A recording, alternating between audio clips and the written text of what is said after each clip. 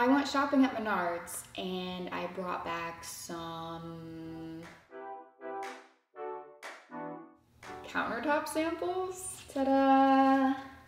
So I'm gonna try something that I really haven't seen anyone do. I'm sure they have, but I'm going to be painting on countertop samples. I'm not sure how it's going to work out because they are a little bit smooth. It should be okay. I'm gonna try some Posca Paint Pens as well as regular acrylic paint with a brush. I'm going to be creating 6 fairly tiny paintings. They're mini canvases that aren't actually canvases. Anything can be a canvas, right? The first one I'm painting is called Dark Bordeaux. I think this is supposed to be Bordeaux. Typo. They might want to change that. I don't really know what I'm doing here, so I'm just drawing a random blob and we'll turn it into something.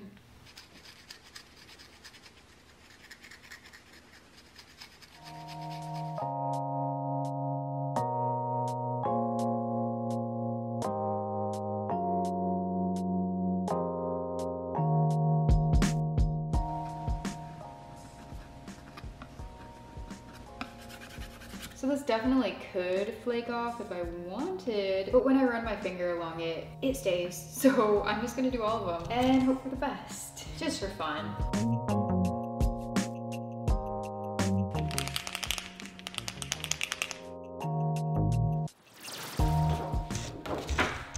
Using this bar countertop as a filming background for this countertop sample is actually so pretty and aesthetically pleasing. However, it is so difficult to color correct for a black background, so I'm gonna switch to this not as aesthetic white poster board. I added a tail after I decided that this is going to turn into a bird. Before then, I had no idea what it was going to be. I am trying now to cover the entire body with a second layer of this turquoise color, but it ended up pulling the original layer off and then I could see the countertop sample through. Not good, so I tried as best as I could to just fill in as much as I could, and this is what it's going to have to look like. Nothing more I can really do, so I'm going to move on to the little feetsies. They're so cute, but I thought that the placement of the bird was a little bit close to the bottom to look natural, so I went ahead and added a branch, and that made it look a lot better in my opinion. I think the biggest charm about using these countertop samples is that all of them have such a unique pattern.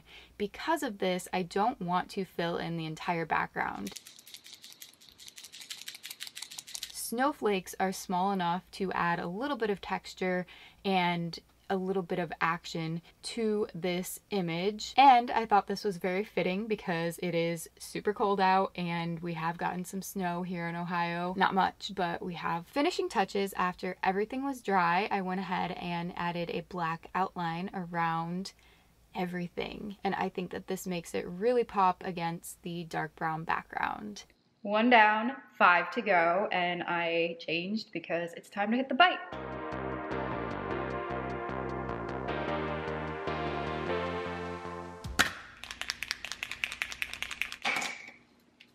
Painting number 2, this idea is so simple. It's a very abstract piece. Even though it is a simple idea, it actually took quite a while with the Posca Paint Pens. These are definitely not that easy to draw on countertop samples with. So for the remaining 4 paintings, I'm going to be using acrylic paint and a paintbrush. I enjoyed those a lot more than these, but I'm gonna still continue this one and finish it. The light purple Posca, it did not show up as opaque as I wanted it to, and as you saw with the first painting, layering these on the countertop sample is not very easy, so I had to work at this one to get the opacity to build and not show as much of the pattern through. It was kind of a pain in the butt, to be honest, but definitely worth the effort for how cool it ends up looking in the end. Looking groovy. What in the world? That's an interruption and a half. It's looking groovy. I decided to do 3 sections of 3 colors each.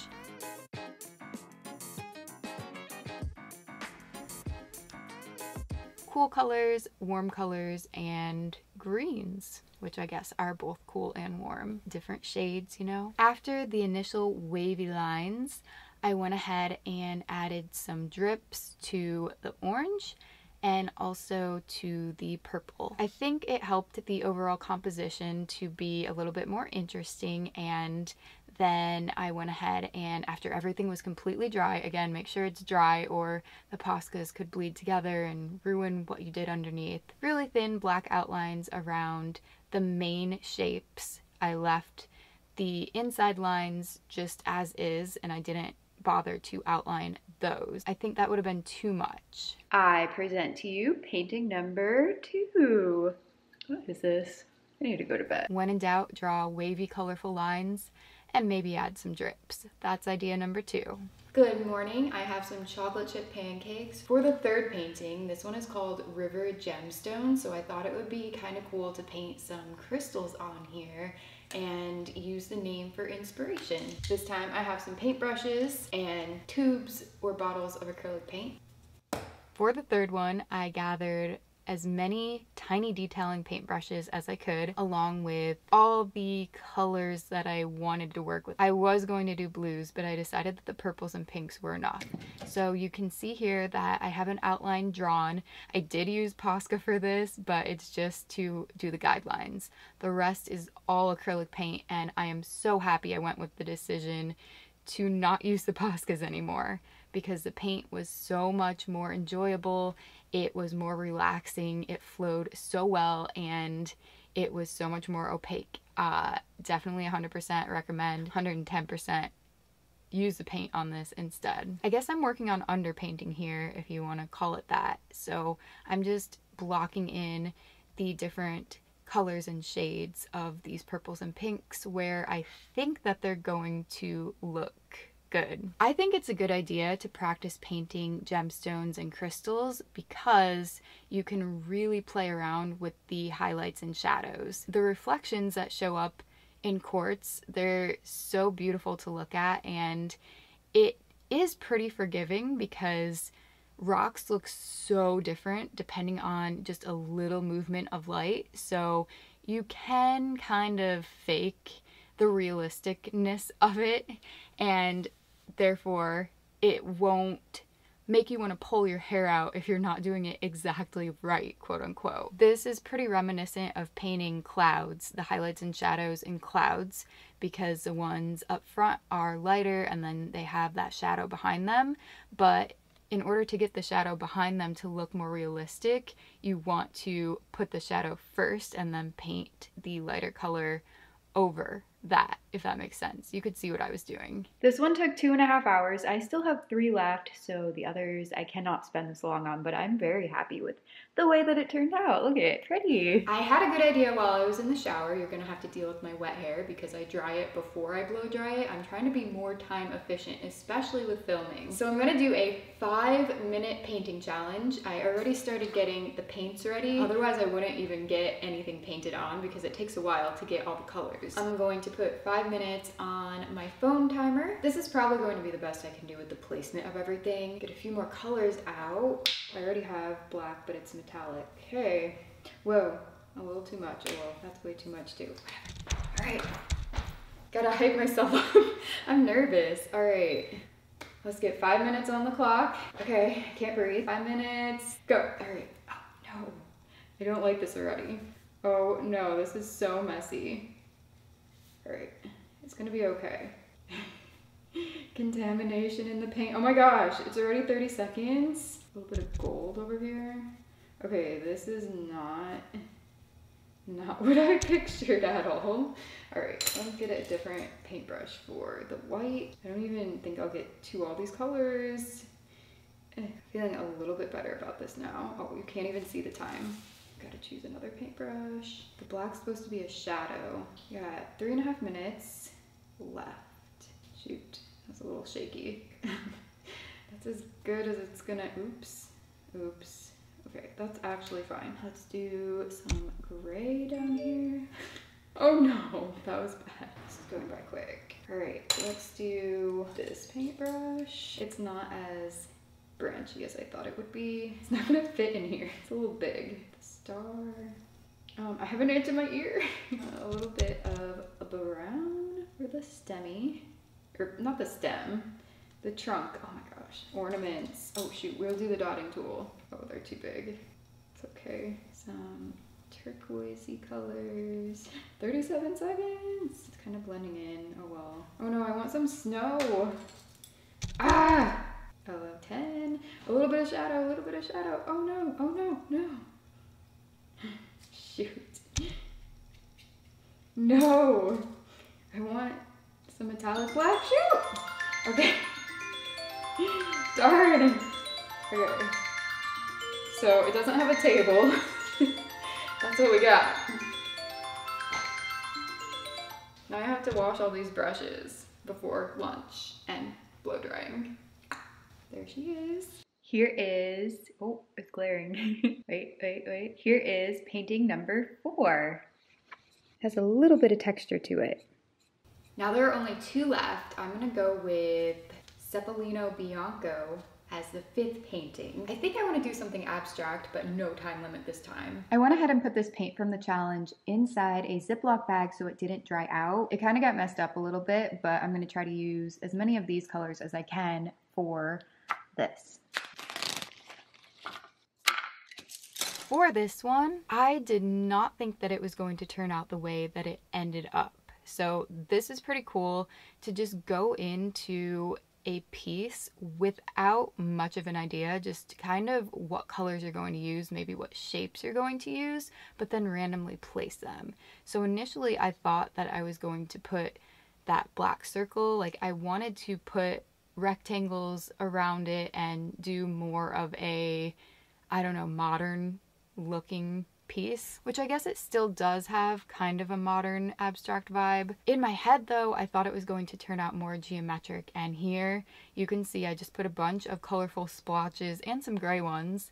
The one in the middle I ended up putting gold over. I'm glad I made that choice. Once I had all these shapes and colors down, then the gears in my head were turning, and I decided that the circles should actually be balloons. Yep, that is what I turned them into. 3 black balloons. And the entire time I was doing this, once I decided that they looked like balloons instead, or should be turned into them, I was thinking of the 99 Red Balloons song, even though they are black balloons. It's kind of eerie, but also gives you hope with all the colors, I guess.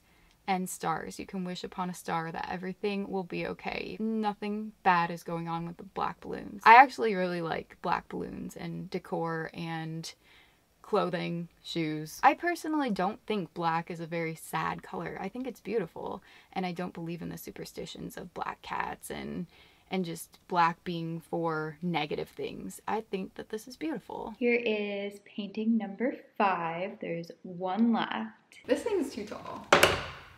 It is now the next day, and I'm about to start painting number 6 on Rice Lake. I don't think I'm going to be painting rice though. Before I get into this, remember in the comment section below after I am finished to let me know which painting is your favorite out of these 6 that are going to be complete.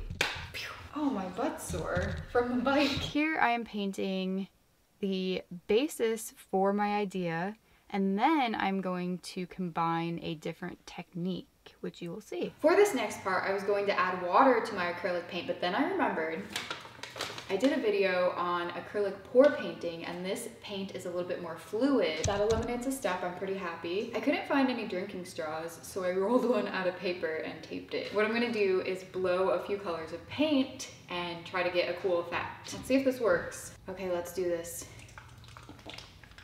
Oh my gosh, that's a big dot. It worked! Oh, out of breath. I don't like that it's so big of a blob, but I'm gonna try to make it work. I feel lightheaded. Also, I can barely breathe out of my nose, so that's probably why.